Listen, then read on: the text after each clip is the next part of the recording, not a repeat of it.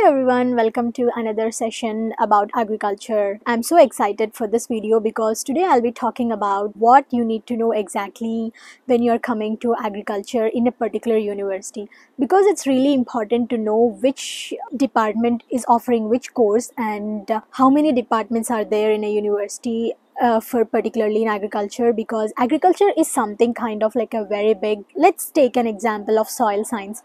Every one of us thinks that soil science is something that is related to plants and all, and that's for sure very much true. But in our university, the soil science is under environmental science and technology department rather than in plant science. That's how it is differing. This was the difference I have seen when I came here, but it will be different in some other university too. It's really important to know what are the departments are present, what are the courses, and what are the majors that the department is offering. So in this video, I'll be talking about the University of Maryland College Park, where I am currently studying, and in the future videos I'll be researching about all the other universities and what are the departments they are having. Try to give you the knowledge as much as I can. Before straight away going into the video, I would like to explain here how the hierarchy of the university works. First of all, this is University of Maryland, as you already know, and here there are so many colleges like College of Engineering, College of Agriculture, like the one that I'm studying, and there is College of Public Health, and there are so many different kinds of colleges. So when coming to College of Agriculture, there are so many departments. There are around like 9 departments that are under College of Agriculture. And one thing that is more important to know here is each department is very individual and they do the things in their own way. If there is any research works that they need to do, they just collaborate.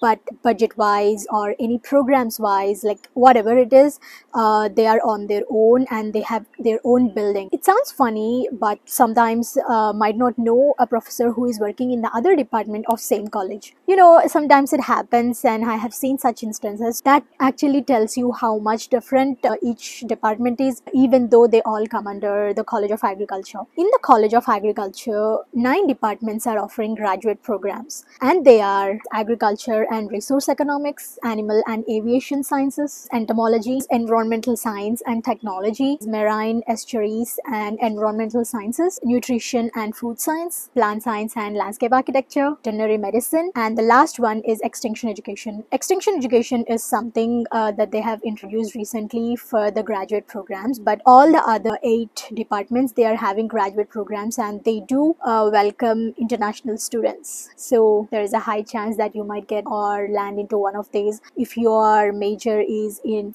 just fall under any of these things. So now, as I mentioned, what are the departments that are present, I would like to mention briefly, like very briefly, what are the courses or what are the majors that they are offering particularly in the grad school. So yeah, I'll start with the number 1. First department, as I mentioned, is Agriculture and Resource Economics. This one offers both masters and PhD, but the thing is they only welcome the applications in the fall. You will be studying the applied economics and they will be dealing with environmental economics, agricultural economics, developmental economics. These are all the 3 major areas they'll be focusing on their research works. The second department is Animal and Aviation Sciences. As you know, animal means veterinary. This department deals with genetics and cell biology, everything veterinary, like everything related to animals, but genetics and cell biology, animal behavior and well-being, nutrient utilization and metabolism of the animals, and pathobiology and infectious diseases of animals. These are the main focus of research areas that they have been concentrated, and they are offering both masters and PhD, and they are welcoming the students for both the sessions, fall and the spring. Third department is Entomology. Entomology is in our building, so it doesn't have a separate building. It's kind of like a small department. So I know kind of some professors in entomology, and it's a really good department too. They are also offering masters and PhD, and the research area is focusing on IPM and biological control of agriculture, urban and forest pests, and also ecology, conservation, restoration and climate change, something something related to climate change issues. They also deal with genetics, genomics, and medical entomology.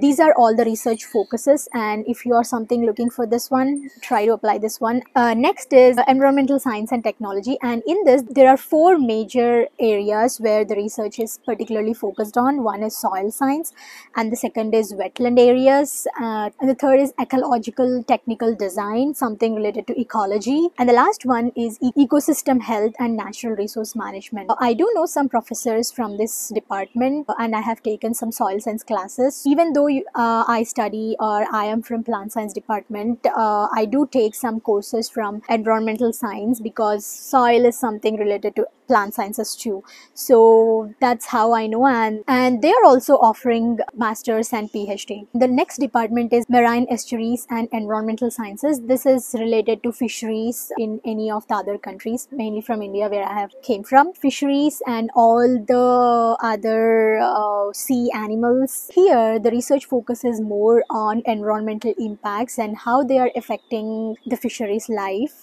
Mostly they concentrate with the climate change or something related to environment. Also along with that, they also focus on molecular mechanics and also the chemical pollutants of environmental impacts. These are all the research areas that are focusing on, and if you are looking for fisheries, then you can try to apply for this department. Also, for all these departments there are different websites, and I will link down separately for each department so that you can just click the link and go to that particular website, look out for the professors and see if any professor is looking for a student. The sixth one is nutrition and food science. What I can say about this department is there are quite a few Indian professors. It gives some boost up when you're trying to apply for any positions or any masters or PhD programs. And the research that they are focusing on is genetic and metabolic basis of dietary requirements for both plants and animals, and nutritional biochemistry, nutritional aspects of chronic disease,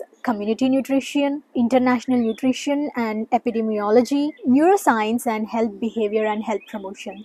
These are all the research focuses. They are offering both PhD and master's programs for the grad school. Oh, and the seventh one is my department, plant science and landscape architecture. In my department, they are offering both master's and PhD, and you can apply for both fall and the spring. Research focuses is on plant breeding. If you are looking for plant breeding in wheat, then this is the department for you. And turf grass, which I am currently doing, and turf pathology, horticulture. The research interest that I have mentioned is completely related to the plant science. When coming to the landscape architecture, they are something urban planning and something you need to have a background of landscaping designing. One thing that is important to notice here is even though plant science and landscape architecture are coming under the same department, they both actually operate in different manners. The students, everyone, we all come together for any of the parties, but even though they sound as the same department, they